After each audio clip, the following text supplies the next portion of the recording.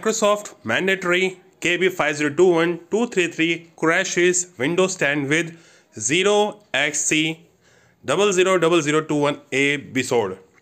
Windows 10 KB5021233 update is crashing computers with a blue screen of death error 0xc000021a according to several reports and Microsoft own statement.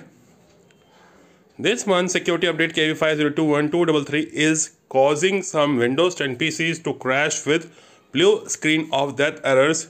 Users have reported that they run into the blue screen of death episode after they install the cumulative update. Microsoft later confirmed that a bug in the update is behind the issue.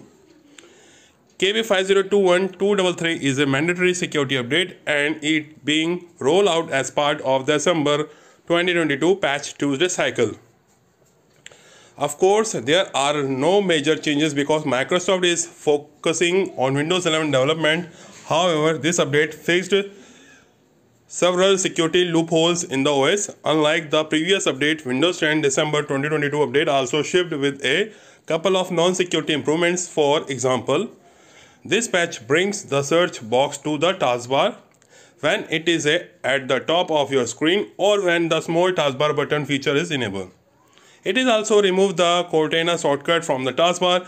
Unfortunately, Windows 10 cumulative update for December is causing serious issue for some users according to post on the feedback hub. During the first reboot, BSOD appeared again. Automated repair did not fix. Did a system restore Windows modules installer worker as the restore point option didn't work. SFC did not work. The DSK did not work. DISM trying to revert action could not revert the action.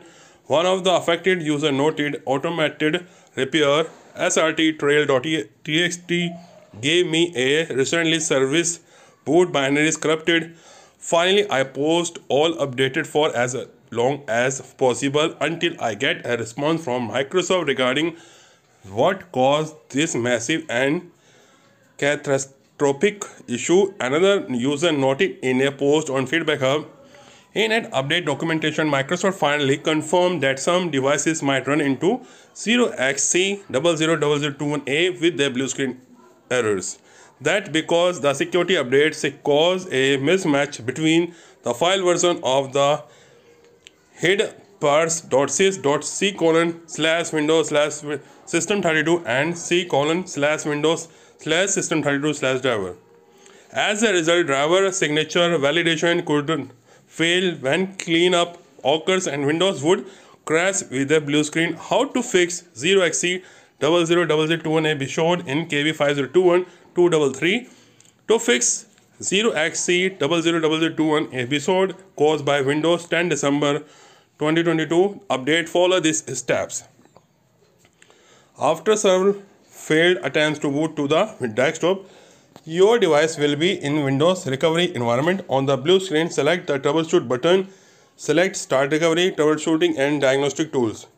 Select advanced options, select command prompt. Reboot your device should happen automatically.